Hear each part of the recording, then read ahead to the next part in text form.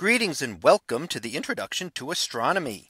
One of the things that I like to do in each of my introductory astronomy classes is to begin the class with the astronomy picture of the day from the NASA website, that is apod.nasa.gov/apod. And today's picture for January the 9th of 2021. Well, it is titled Titan, Moon over Saturn. So what do we see here? Well, this is an image taken by the Cassini spacecraft nearly a decade ago now, back when it was orbiting around Saturn, and it took many images of Saturn and its moons. And here we see Saturn in the background, kind of filling the rest of the image, and in fact only a small portion of Saturn, because at this distance and this resolution we'd only be seeing a tiny portion of the actual atmosphere of Saturn. In front, we see the moon Titan. Now, Titan is well known as one of the larger moons in the solar system. So there are larger and smaller moons, and there are about 7 really large moons in the solar system, with our moon being one of them and Titan being another. And Titan is also unique, as among all of the moons, it is the only one with a significant atmosphere. So you can see some of that along the edge here, where you can see the haziness of the atmosphere there. It's also interesting that Titan's atmospheric composition is just about the same as that of Earth. It is almost all nitrogen, just as our atmosphere is. Of course, the big difference is that Titan does not have any oxygen in its atmosphere. So while the composition is close and the atmospheric pressure is about 50% higher than it is here on Earth, it would still not be something that you could breathe. In addition, the other problem is that Titan is much colder than Earth. So it is so much colder that it would be very much colder than anything we have here on Earth.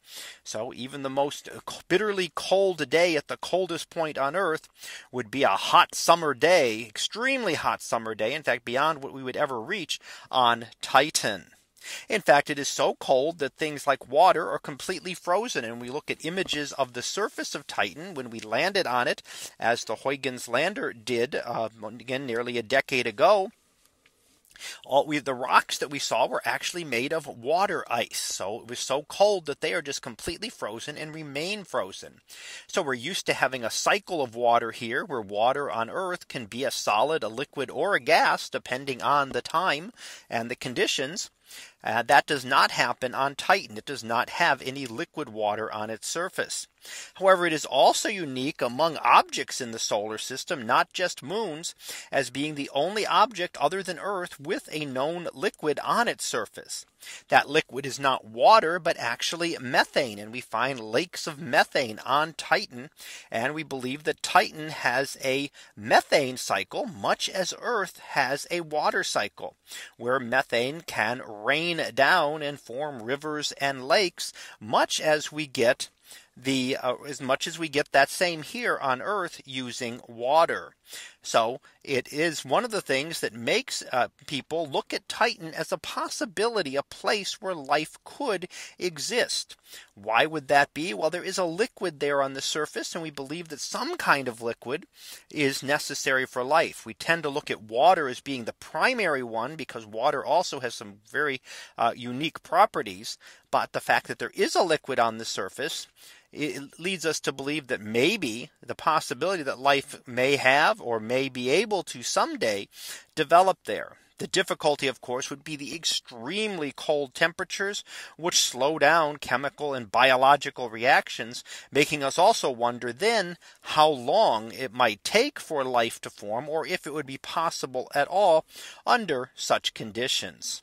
So that was our picture of the day for January the 9th of 2021. It was titled Titan, Moon over Saturn. We'll be back again tomorrow for the next picture, previewed to be Star Cluster Breakout. So we'll see what that is about tomorrow.